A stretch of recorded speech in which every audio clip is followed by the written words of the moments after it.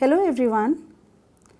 Today in this module we are going to talk about a class of plant hormones known as gibberellins or GA.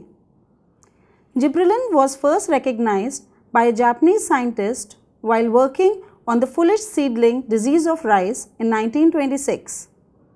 Later, in 1935, it was first isolated from a fungi. Gibberellins have multiple roles to play in plants' growth and development. Over 125 structural forms of gibberellin are known today and are numbered in the order of its discovery.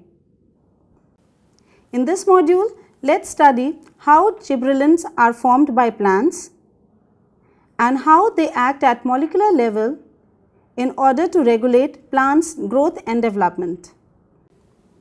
The learning objectives of this module are the roles of gibberellin,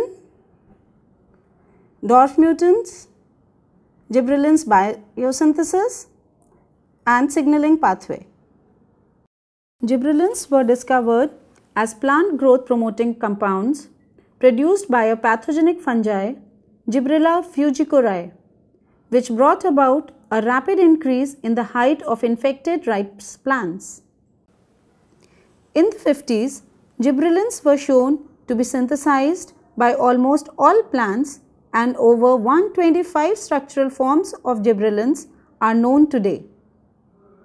These hormones played an important role in plant growth, especially during developmental phases, during germination or flowering. At the cellular level, gibberellins bring about an increase in cell size and have an important application in horticulture as chemicals that cause enlargement of leaves, flowers and fruits. Gibberellins are synthesized by the terpenoid biosynthesis pathway, in which larger molecules are built up by the 5-carbon compound isopentyl diphosphate or IPP. 4 units of IPP form the 20-carbon diterpenoid geranyl diphosphate GGPP. The first committed step in gibberellin biosynthesis is the formation of N-copolyl diphosphate from GGPP by the plastidic enzyme copolyl diphosphate synthase or CPS. This cyclized diterpine is further converted to the tetracyclic compound N-choline by chorinine synthase KS. Choline then moves out of the plastid and is oxidized by cytochrome P450 monooxygenases called chorinine oxidases. Choline then moves out of the plastid and is oxidized by cytochrome P450 monooxygenases called chorinine oxidases. The main changes occurring during these steps is the conversion of the second ring from a 6-carbon to a 5-membered ring to form the typical gibberellin skeleton.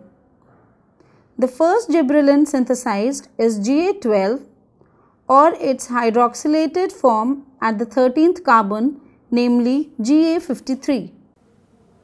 The conversions are carried out by cytosolic deoxygenases and mainly consist of oxidations at C20 that result in the formation of C19 GAs like GA9 or GA20, which show the presence of a lactone ring. Further oxidation leads to the 3rd carbon hydroxylated products GA1 and GA4. Presence of the lactone ring and hydroxylation at the 3rd carbon are important steps which lead to formation of bioactive GAs. On the other hand, hydroxylation at the 2nd carbon converts the bioactive GAs to inactive forms, namely GA34 and GA8. GA activity is therefore regulated by the expression and activity of 3 oxidases, GA20 oxidases, GA3 oxidases and GA2 oxidases. Enzymes in the gibberellin biosynthesis pathway were identified by isolation of dwarf mutants that arose due to GA deficiency. For example, the mutants CPS showed a defect in the enzyme copolyl diphosphate synthase. The mutant could be restored to wild type by exogenous application of gibberellin. However, some of the dwarf mutants could not be restored to wild type plants by exogenous application of gibberellins. However, some of the dwarf mutants could not be restored to wild type plants by exogenous application of gibberellins and arose due to defects in the gibberellin signaling pathway. One such mutant, GA insensitive dwarf or GID1, led to the discovery of a GA receptor, while another mutant, GID2, led to the discovery that GA signaling involved proteasomes mediated degradation of repressors. Another mutant, Slenderrise or SLR1, showed a constitutive GA response phenotype and coded for a DELA protein that acts as a repressor of GA responses to the wild type plants. These and other mutants in the GA signaling pathway lead to the discovery of a model for GA signaling. When the concentration of bioactive GA is low, GA response genes are not expressed due to the binding of transcription factors like phytochrome interacting factor PIF3 and 4 to DELA proteins instead of binding to the promoters of GA response genes. When GA concentration increases, it binds to its receptor GID1. The GA-GID1 complex then binds to DELA proteins like GA1, RGA, RGL.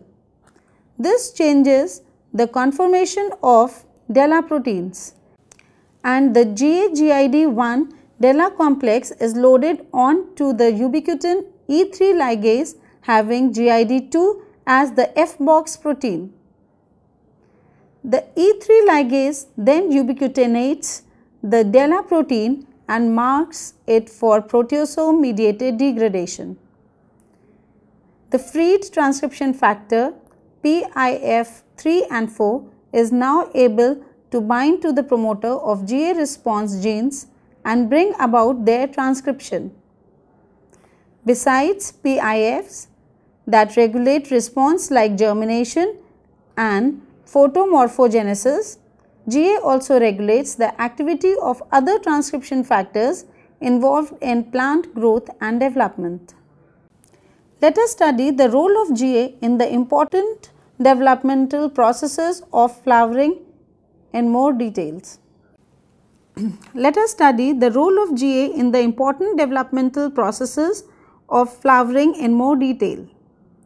Under inductive photoperiod conditions, phytochrome mediates expression of the key flowering integrator constants, which produces the expression of FT. FT is the mobile signal that moves to the shoot apical meristem to induce flowering, as mentioned in the module on photoperiodism.